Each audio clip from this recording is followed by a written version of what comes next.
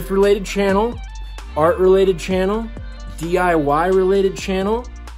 I think we got a good mix of stuff going on there. Been watching a lot of YouTube this year, 2019. Don't know why, Netflix, Hulu, all that, just feeling a little dished out. Been connecting with a lot of thrifting YouTubers and resellers, just anything that seems real. Everyone that looks like they are successful on YouTube, the one thing that they all say is just start. So we are starting right now. So if any of you have been following me on social media for the last 12 years, you will notice that I am very motivated. Anything that keeps me and my brain just nice and calm. I'm a very creative individual. Creativity is kind of my nervous tick. I find that I get creative at times that get a little overwhelming. So start brainstorming that idea, getting on a familiar creative mindset that I've just known since I was 16. So that's what this channel is going to be about. Just kind of following the stuff that I've been up to, the projects that I'm going to be on. When one project ends, another project has already started, has overlapped. I get homies sending me pics of old flyers or shirts or photos, or just like, man, so much shit that I've done over the last decade. It has been wild. Creativity is my nervous tick. Thrifting is a little bit of a nervous tick. Follow this, see some cool shit. And yeah, we're pretty much just here to document project after project after project. You might learn something, I might learn something from you. Very minimal haul videos over here. Very minimal trips to the thrift over here. I am not interested in burning spots, giving tips, and catching you out there. What I am interested in is showing off the stuff that I find in a manner that creates a customer and does not create a competitor, if that makes sense. So for this first video, we are going to follow a chain stitch project that I just got commissioned for by my friend Junior, who works at Feist Gallery. Junior has dropped off this awesome blank Champion jersey, size large. And yeah, we're gonna put like a nice type treatment logo right here that he gave me. So let me go show you guys my chain stitcher. Right back here's my chain stitch machine.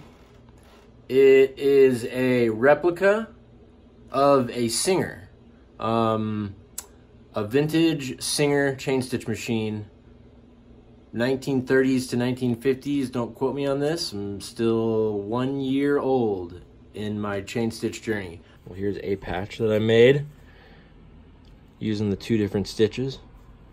I really like that one.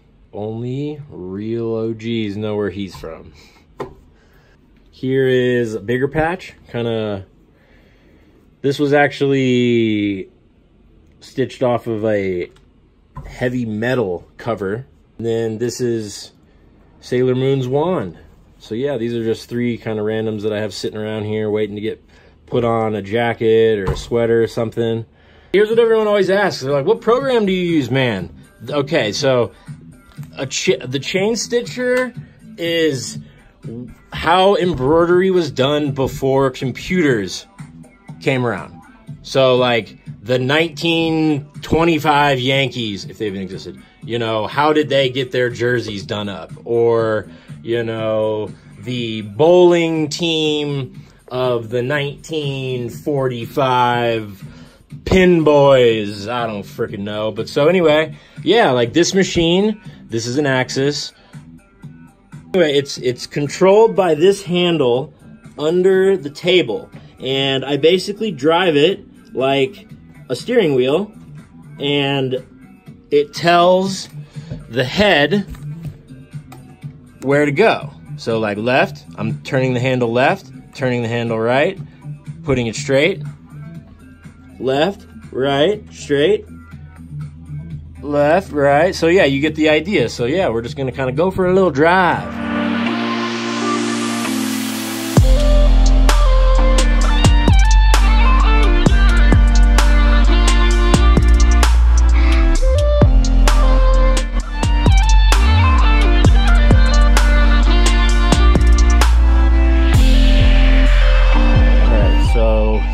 The fuzzy moss stitch kind of in the middle here, so I'm gonna go back right now and do that. Let's see if I can get a couple moss stitches in to show you guys. Boop. It is tough to film and stitch with one hand. Is it doing it? It is. It is doing it. I don't know if you can see it. It's kind of, you know, sticking out more. I'm literally stitching through the camera right now.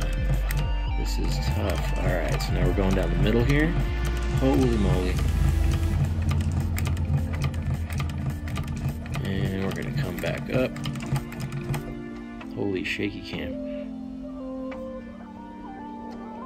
That's what you call too much coffee.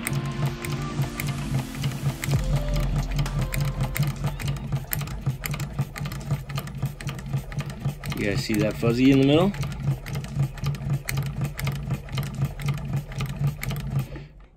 Here's kind of one pass with the moss stitch. I'll probably go back again and be done with the yellow, but yeah, you can definitely see what happened. You know, the middle is fuzzy, you know, resembles a collegiate patch, Letterman patch. That's kind of primarily what it was used for back in the day, along with just kind of adding that effect. All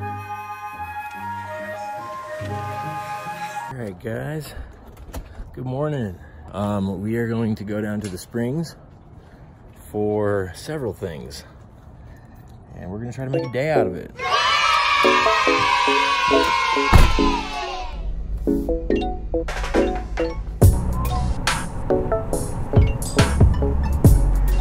I was laying in bed last night, flipping through garage sale stuff.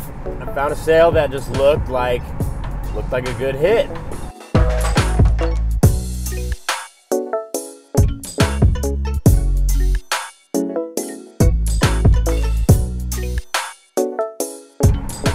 No tees to be seen, but I did ask her if she had any vintage t-shirts from the 80s or 90s, and she said yeah. So that's all she said. So now we're driving an hour to go see what yeah means.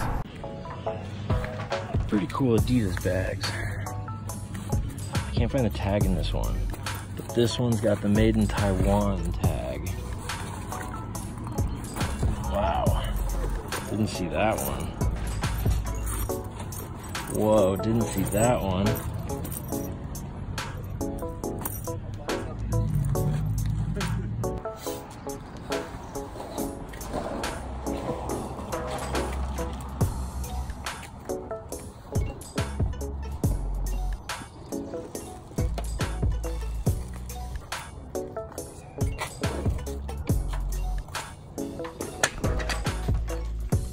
Can't get better than push and pull.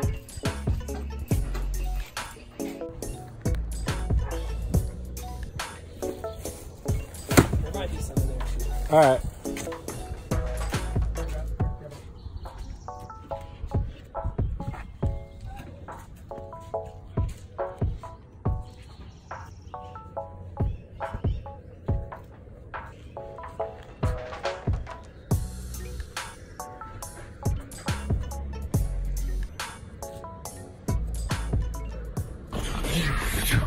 Woo! Yeah, baby. Like it when it works out. Isn't it great when shit works? All right, gonna go hit the next spot. Maybe pull over, show you guys a quick little flip through what we just found. So yeah, all these came from that garage sale. I just left the flea market. Taz knows. Do you know? there. Jins, where you at? I'm a living legend. Okay. This one's tight.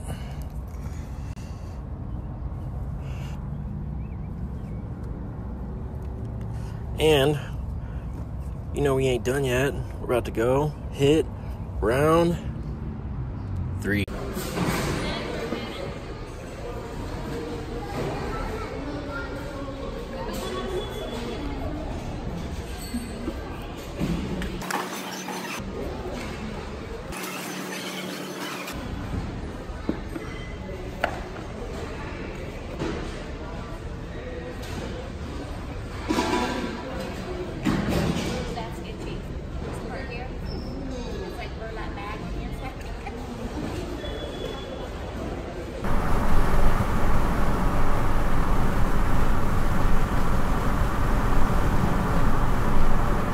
All right, we're switching it up. We got the black. We're gonna do the border here on the Goodness logo.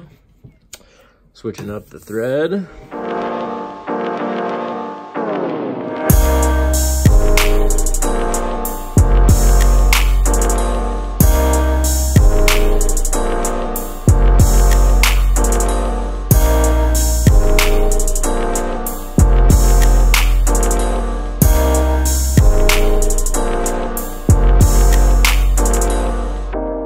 Finished up with another step forward. We got both colors laid down. I'm about to cut it out of the felt.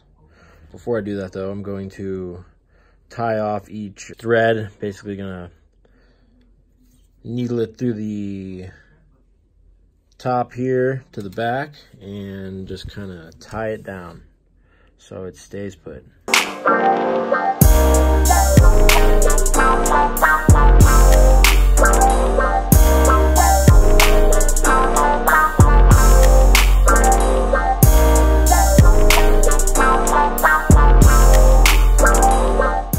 Hey now, look at that. I tell you what. Woo! Man, this turned out even better than I expected here. It's like 11 inches that way. I don't know if this camera's adding 5 pounds or whatnot, but yeah, add it to the jersey. Okay, we got our patch fixed onto the jersey.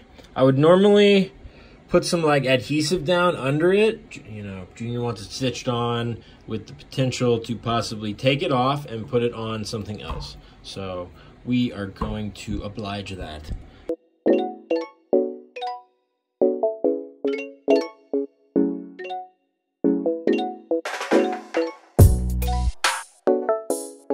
Glory, calm down. Oh, Flory. All right, look at how good, no pun intended. This is what Junior gave me as like a reference. And yeah, that's what we did. So now we get to go give it to him. But first, we got to get some pretty shots.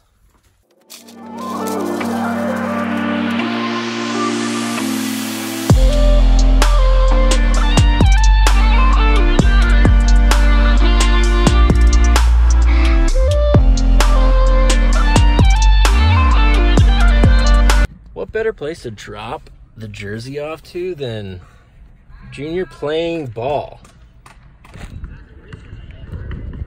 Oh yeah, dude, this is fucking ill. You like that? Hell yeah. This is how it fucking is. Now you gotta put it on and like dunk on him. I don't want to get it all sweaty. You gonna show it off on Sunday? Yes, Boom. sir. Happy customer? Yes, sir. There we go.